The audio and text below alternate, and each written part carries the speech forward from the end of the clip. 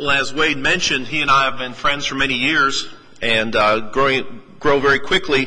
While Wade was at Asheville Road to come to love him and Jennifer very much. And I can honestly say that I wouldn't be a preacher today were it not for the influence of Wade. And he and I share several things in common, probably the most significant being our love for the Lord. And secondly, we both married up. Appreciate the congregation here at South Haven. You've been in my prayers even before we knew that you all would be the congregation that took over the work for the Gospel Broadcasting Network. Don't realize many times what we're getting ourselves into, but know that the prayers of many throughout the brotherhood are with the eldership here in this congregation as you take on that great work. And we pray that it will be something that glorifies our God for many, many years to come.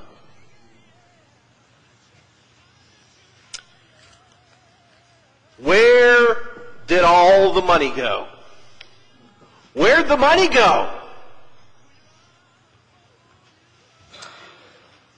I can just imagine that young son heard that question, probably even at the party that his father gave on his behalf. Surely, if not then, very soon thereafter, people were asking the question, where did all the money go? That question may be familiar to you too, because your spouse may have asked you that same question. Where'd all the money go? Or as Brother Avon Malone used to tell us in preaching school, you got too much month at the end of the money. That sometimes reaches epidemic proportions. And here clearly in the story of the prodigal son, we have a situation where money was not treated properly. And we have another situation that we read about in the Gospel of Mark in the 10th chapter, an account where we hear of a man called the rich young ruler.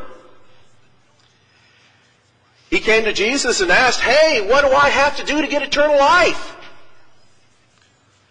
And Jesus asked him about some of the commandments. All of these I've kept from my youth. But there was something else. Something he was still lacking. And Jesus told him to sell everything that he had, give it to the poor, take up his cross, and follow him. One of the things that we can learn from the story of the rich young ruler is that the way we handle our money can indeed be a salvation issue. I think you need to walk away from Mark 10 with that impression. The way we handle our money can indeed be a salvation issue. One of the nice things about speaking toward the end of a lectureship is you have everybody else's material that you can build from. I'm so thankful for our brother Cliff Goodwin and the lesson he just gave when he talked about fornication and how important it is for us to understand it's not my body. At the same time, we need to understand it's not my money. It's the Lord's money. We have, sadly, an epidemic running through the brotherhood that seems to go like this. When we think about stewardship, am I a good steward? Well, I'm a good steward if I take 10% of what I earn and I put it in the collection plate. That's what we define as good stewardship oftentimes. But notice what Jesus said in Matthew 16, verse 24. If anyone desires to come after me, let him deny himself, take up his cross, and follow me. Now, the cross that he's talking about isn't a little piece of jewelry. It was an implement of torture, an implement of death. Dying to self. denying yourself. I have been crucified with Christ. That's not me except for my wallet. No, that's me including my wallet. And we have this idea that oh, if I just give 10% to the Lord, the rest of it's mine. No, it's not. It's the Lord's, every bit of it. Amen. And for us to understand and comprehend good stewardship, we must get that into our minds and into our whole being. It's not mine. I appreciate the sentiment Rush Limbaugh uses when he says he has talent on loan from God. I'd like to change that just a little bit and say we've got money on loan from God. And that whole idea that we will give an account for the things that we do in the body, guess what? That's the root word for accounting, a profession I used to be a part of. And wouldn't it just make sense if when we give an account for the things that we do, if a fiscal accounting wouldn't possibly be a part of that? The Lord's blessed us. What have you done?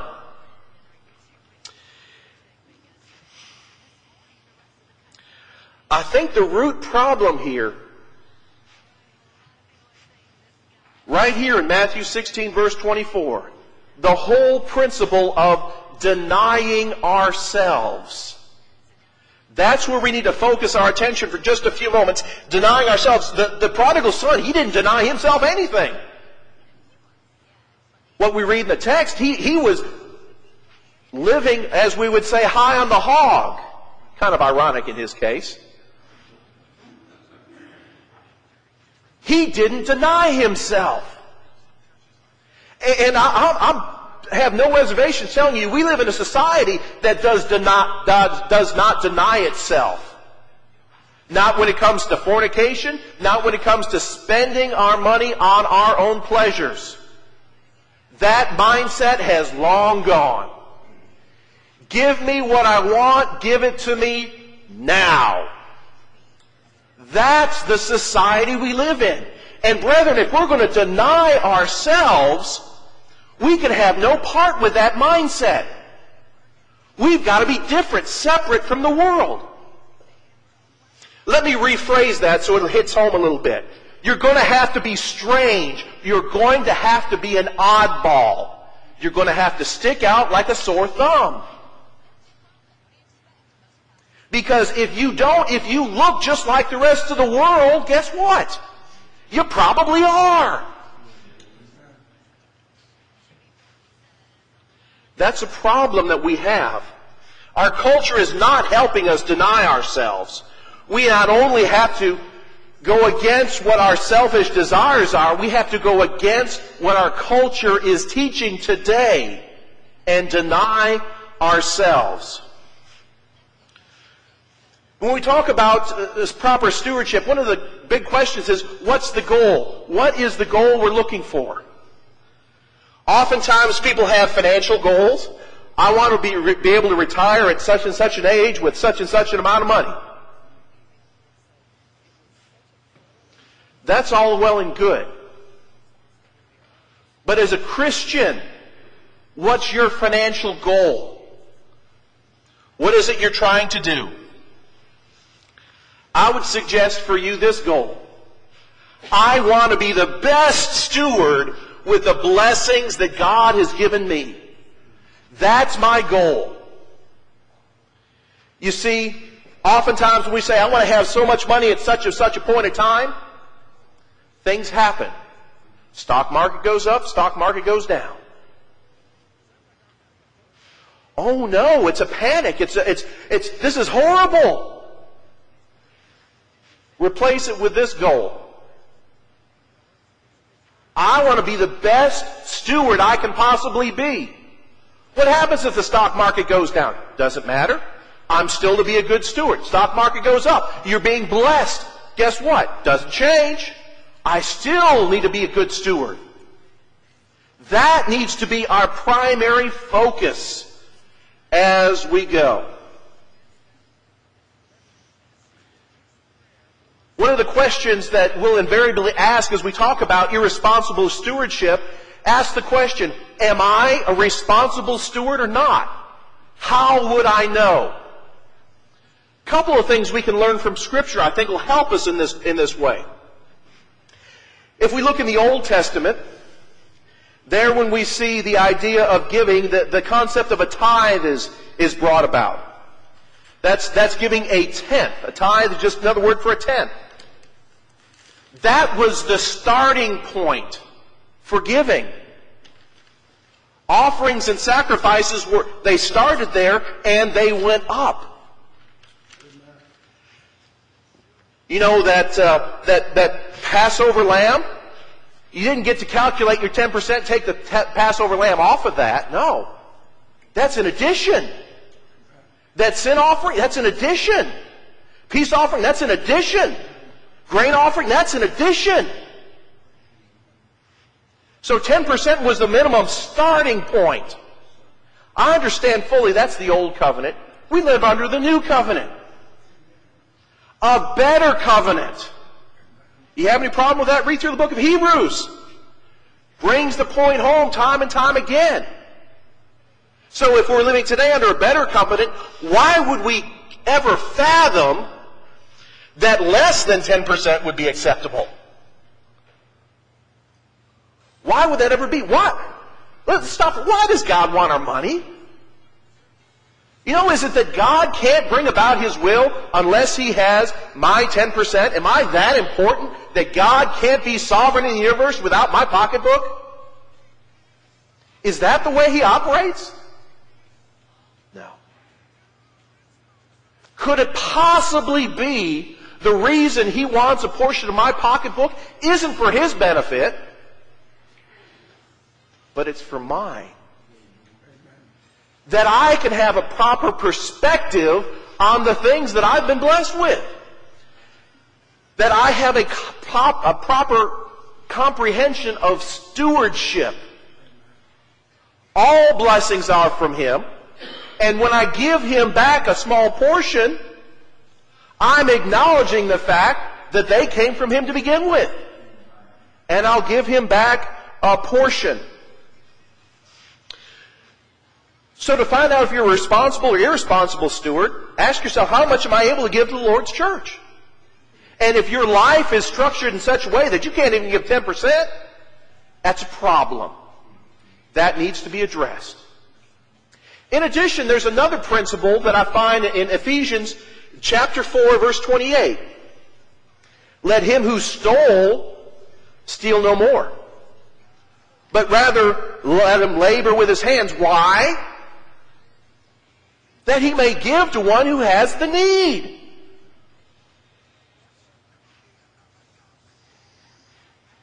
That's over and above that 10%.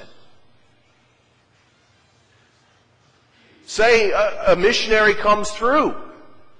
We'd like to make a special contribution on behalf of that missionary.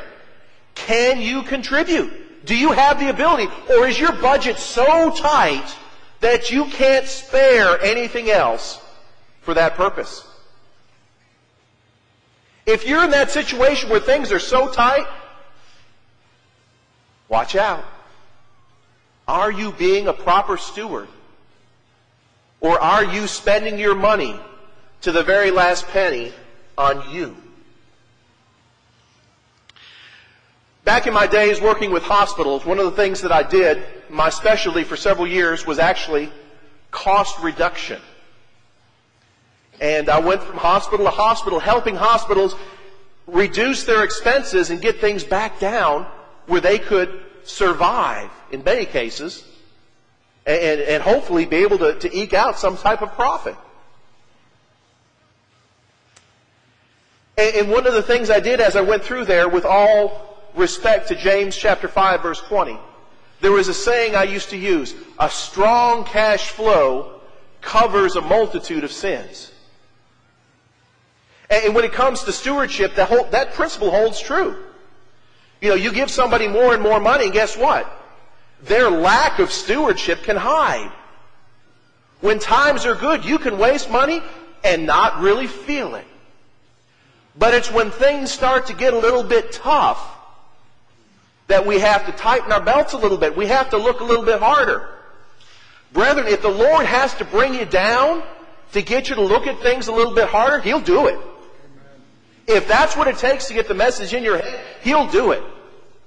I like the approach, I'd rather take care of it first in obedience to Him. Make sure that I have my house in order first, so that the Lord doesn't have to ring my bell, wake me up, do something to remind me. It's good to look at your spending in your home and make sure that you're not wasting your money on frivolous things. I love a good cup of coffee. I really do. Ask anybody I work with, I usually walk around like this, with a big mug in my hand. It just amazes me, though, that some people get in the habit every day of going and getting a $4 Mocha Lotto, half this, half that thing, and they have to have that every day. Well, $4 a day at the end of the month, that's nearly $100. $1,200 a year. Do you really need that? Is that Starbucks makes billions of dollars in money. Do you really need it? It's good for us to go through and challenge our expenses from time to time. The last time we did it in our family last year, look through, you know what I realized? We were paying $80 a month for cable television. And you know how many of those channels we actually watched? 2.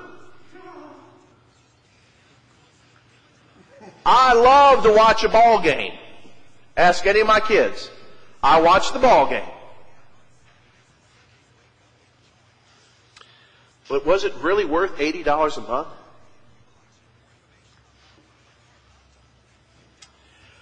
And as I worked in the television business, there's some things that you learn from time to time. And with our cable system right now, the way the industry is developed, there's really 3 companies that control nearly every cable channel you have. There's Discovery Networks. There's the Disney company that owns outright ESPN and all the Disney things and ABC. They also have controlling interest in the A&E networks, so that's really Disney by a different name. And then there's a third company called Viacom, and they have all of their networks. And pretty much the way the cable system works is these 3 companies negotiate with your cable company and say, okay, you're going to offer this list of channels. These are all the things that you're going to offer, and here's how much you're going to pay us for it. And the cable company says, wait a second, I want to do that. Well, guess what? Okay, then you don't get any. Oh? And that's why you have all these channels. And have you ever noticed you have all those channels? And you probably, like I am, you look at that and you say, there's nothing on. And there's some of those channels that honestly, I don't see anything worthy to ever be watched. And Viacom has some of the worst. But how many cable systems are there that don't have MTV and don't have VH1? And they did something just a few years ago that slipped under the radar of a lot of people. They started up a network called the Logo Network. This comes right off of Viacom's website explaining what they did. And understand what you're doing here. Viacom is requiring you, with your basic cable subscription, you're subsidizing this network. Whether you want to or not. Your money is supporting this. And what does this say? For the first time ever, the lesbian, gay, bisexual, and transgender community has an authentic voice on TV and online. Give me a break. They haven't had any problems getting their message out. What do they need a special cable channel for? They're pushing their agenda. And guess what? You're paying the bill for it. There's been talk of changing regulations so that you can pick and choose what cable systems, what cable channels you have. Hey, if I can get the ball game, I'm done. Charge me $10 a month and I'm saving $70. I'm all for it. But do you think Viacom wants to do that? No. They want the money. Their interest is to group all these together. And the cable companies go right along with them. So as we look at the way we spend our money, am I being a good steward if I'm supporting that? Am I being a good steward if I support an institution like Home Depot that recently ran one of their trucks through a gay pride parade in Philadelphia? And they changed the name on the sign to say Homo Depot. Do you want to give your money there? Part of stewardship is what's being done with their money. There's a lot of places we could go there, but pay attention to who you're giving your money to. Remember, we talked about being strange, being different. How many people would be willing to give up cable television because they want to take a stand for the Lord? You see, too often times we make excuses. Oh, it's okay. I just don't watch that channel. I'll pay for it, but I won't watch it. And we justify things to ourselves. Brethren, we need to stop that. We need to stop trying to justify what it is that I want, because that's not denying myself. That's not denying myself. That's indulging myself. And that's exactly the opposite of what we need to do. One way we tend to get ourselves in trouble is we rack up this thing called debt. You see, with a lot of expenses, say that nice big cup of coffee at Starbucks, things get tight, guess what? That's easy to give away, isn't it? I'm just not going to go there, and I'm going to save $4 or $5 a day. That's $100 a month I've just saved. Thank you very much. But you see, if I finance that over a credit card, or if instead of doing that, I bought myself that nice shiny truck with the leather seats and the sunroof and the satellite TV and everything else I could find in it, what happens if I don't pay Ford Motor Company for that truck? They come and get it. They say, we'll take it back then. You see, as we incur debt, we lose flexibility.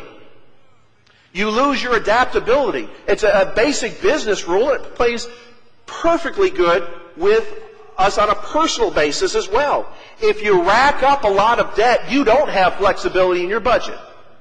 You are owned by the bank. You are owned by those finance companies. You can't pick and choose whether you're going to pay your house note or you're not going to pay your house note. If you don't pay it, guess what? Very soon you're living somewhere else. You don't have flexibility. So if you don't want to lose your house, you need to be careful the way you bring on debt. And make sure that you understand that it's now boxed you in. A lot of families make the problem. They let their yearnings get ahead of their earnings. I want it, I want it, I want it. And one of the ways we see this come true, well, mama has to work. Brethren, if you're in a situation where your wife has to work, chances are you're not being a good steward. The way that works out from a financial perspective, she needs to make a lot of money for it to be worthwhile. Because while mama works, somebody else has to take care of the kids. What happens? That costs money, doesn't it? She's got to have special clothes to go to work in most cases. That costs what? Money. And now, this thing that we now think is an essential, a two-car family, we can't do with one car. We have to have two cars. And she has to have a car to drive. And while she's working, she's not taking care of things at home. So guess what? We're buying prepackaged meals or going out to eat more often. And we're incurring all these additional expenses. And guess what? The tax man gets his cut from her paycheck first. So she may make $50,000 a year, and guess what?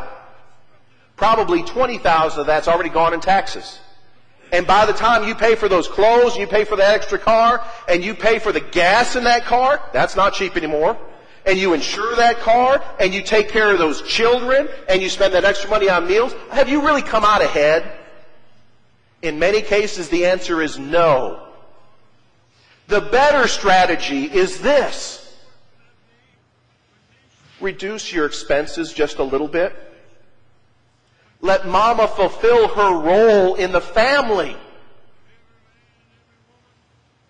Follow God's plan. And things tend to work out much better. Don't let your yearnings get ahead of your earnings. You know, the idea of saving up for a purchase has gone. People don't do that anymore. People don't save up for a big purchase. No, we buy it now. Well, we just put it on credit, don't we? It's gotten our country in some serious trouble. What can we do positive? Here's an idea I saw that I really, really liked. Some women in the congregation got together and they had what they called a little coupon club. You know, all those coupons do a good way of helping to save money. You know what they did? They encouraged each other. They clipped out coupons. And they would go places and they'd take pictures. Look what I bought. Fill up a kitchen table with, they paid $5 for all those things.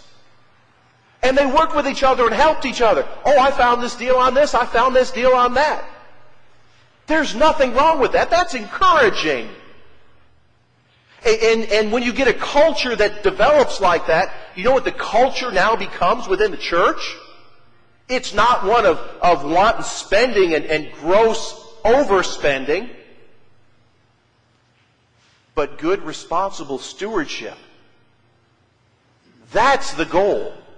And that's the culture we need to develop within our congregations.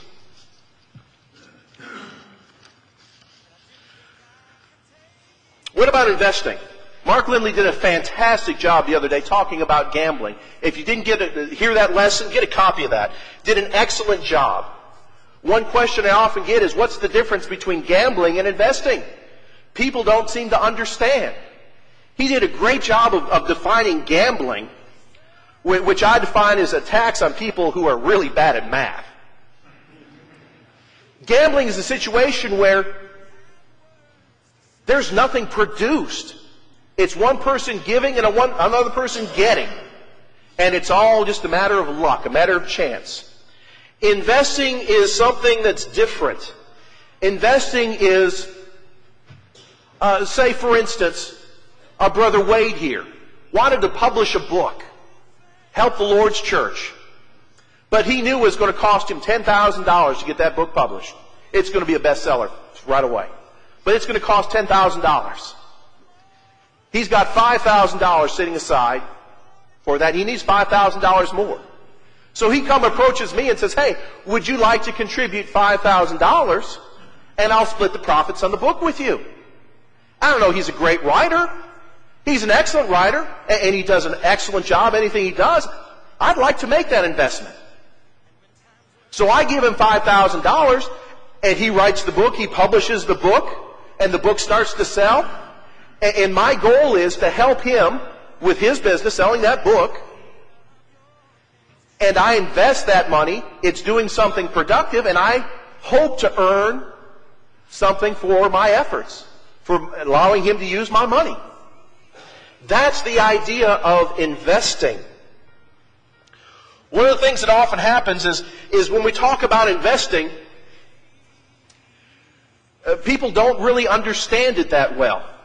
And they get caught up in all these schemes. This is investments theory 101, as basic and brief as I can get it. And what we have here, this is low risk and low reward. And we've got this line going all the way up to high risk, high reward. Now what would we have? Well, low risk, low reward, that would be like putting your money in the bank. It's federally insured. It's guaranteed, isn't it? But how much money are you making on your money in the bank lately? If you get 1%, you're doing real good, brother. You're doing real good. Not very much. The risk is very low because it has that guarantee, but you're not going to make much of it. High risk, high reward. There's some stocks and things that you can, high risk stocks, that if I'm going to risk my money for something like that, you're going to have to pay me well. That's the whole idea. And the way investments work is this line. All investments gravitate toward that line. If the risk is low, guess what the return's going to be? It's going to be low. If the risk is high, what's the return going to be? High. This isn't rocket science. If the risk is high and the return is low, why bother? Why would you bother doing that? Which, by the way, if you took the position that gambling is merely investing, that's right where you sit. Ultra high risk, very low reward. Why even bother? High reward, low risk. Hey, have I got a deal for you? This is a guaranteed winner, going to make you 20%. Guess what? I can nearly promise you I'm lying about that. If the risk is low, what's the return going to be? Low. It's all a matter of supply and demand, because if the reward's really high, guess what? So many people are going to get into it that the reward goes down to being low. It's a self-evening thing, the way it works.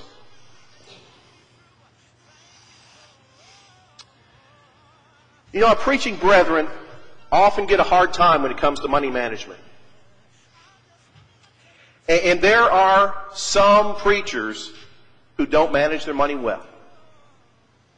But by and large, the preachers I have met have done an excellent job managing their money. And I don't think it's been appreciated how well they've done and how much they've done with what they've got. And any of you who are getting into preaching, if you're getting into preaching for the money, you ain't too bright. It's not there. That's not why you get into preaching. And I think that holds true in most preachers not doing it for the money. And we're lucky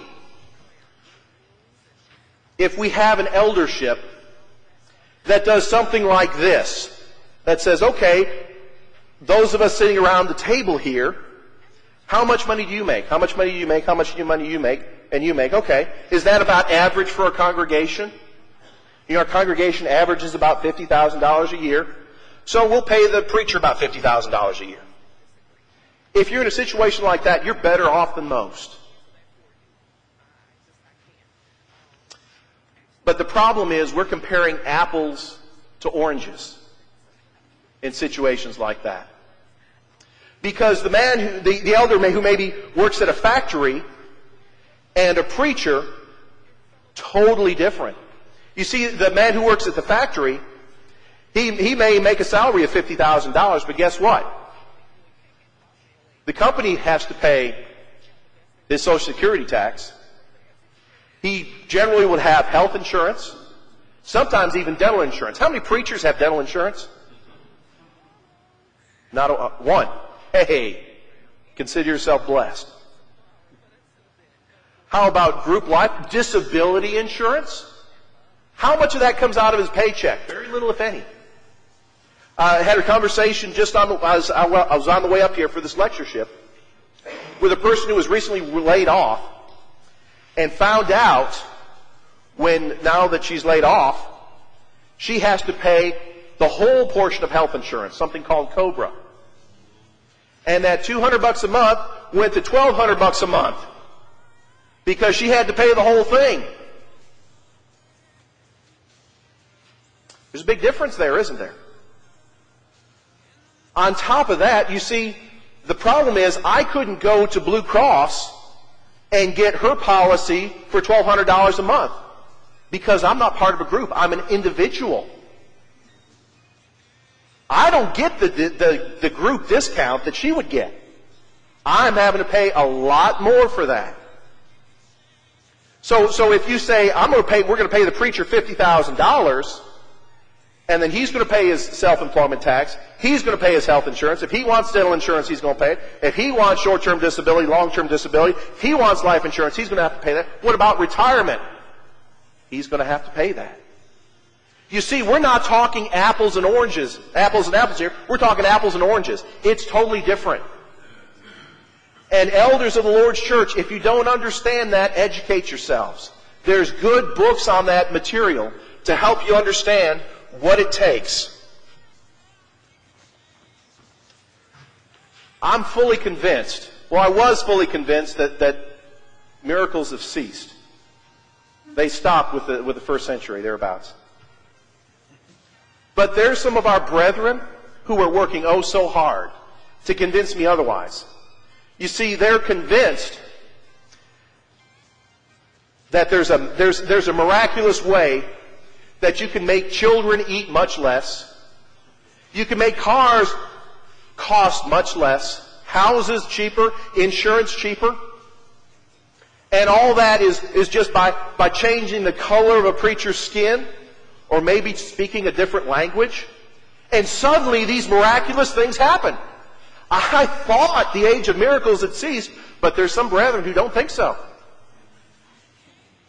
Brethren, we'll be held to account for things like that. That's prejudice.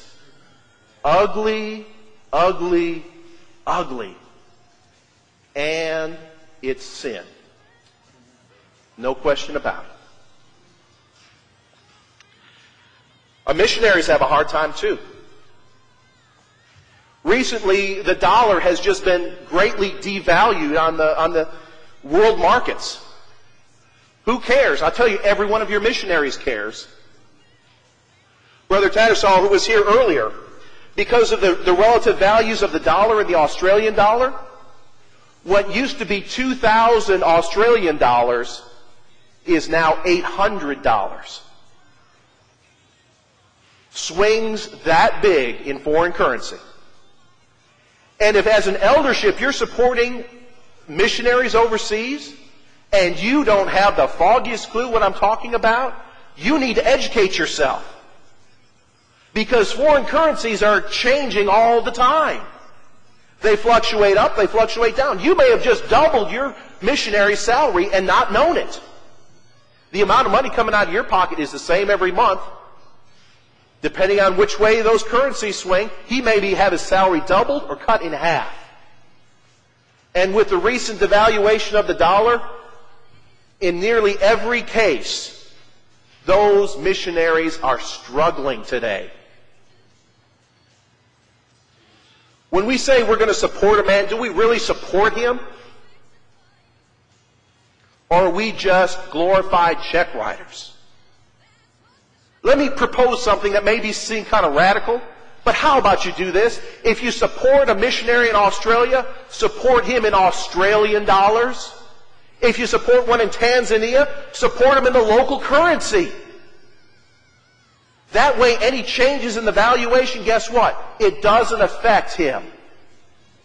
His life goes on, and he can worry about preaching the Word, and he doesn't have to worry about foreign exchange rates. Isn't that something that we can do for him? Take that burden off of him? As we need to close here, one other thing we need to talk about.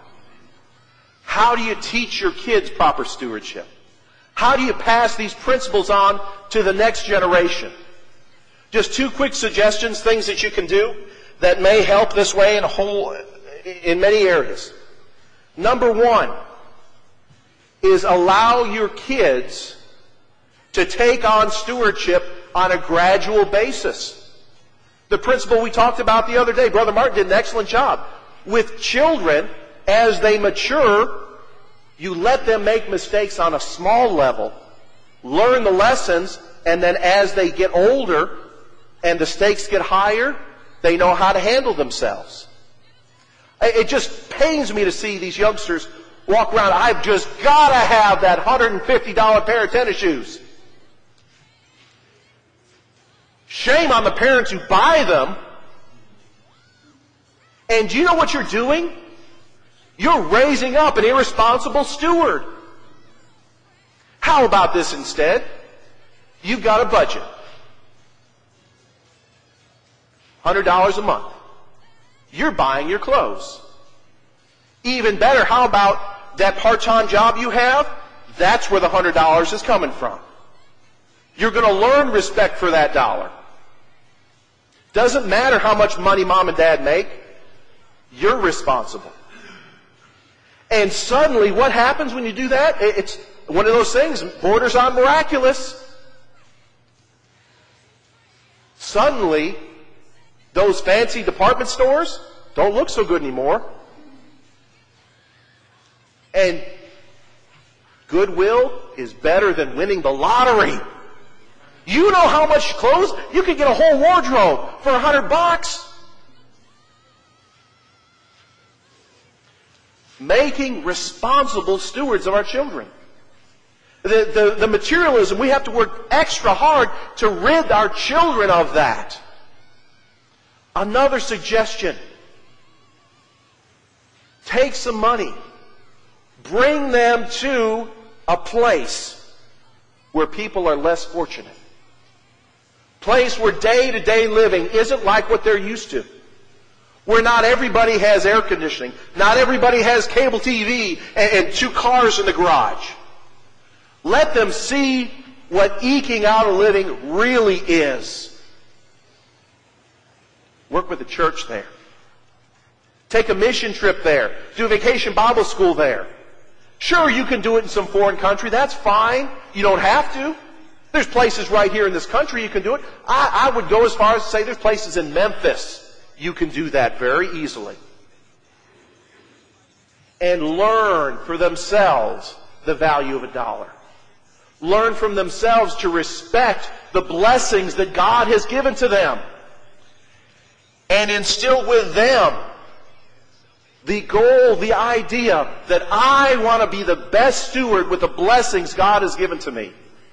When you do that, those whinings and complainings about, how come I didn't get the $150 pair of sneakers, become thanksgivings for the blessings that they've received. Thank you so very much for your kind attention.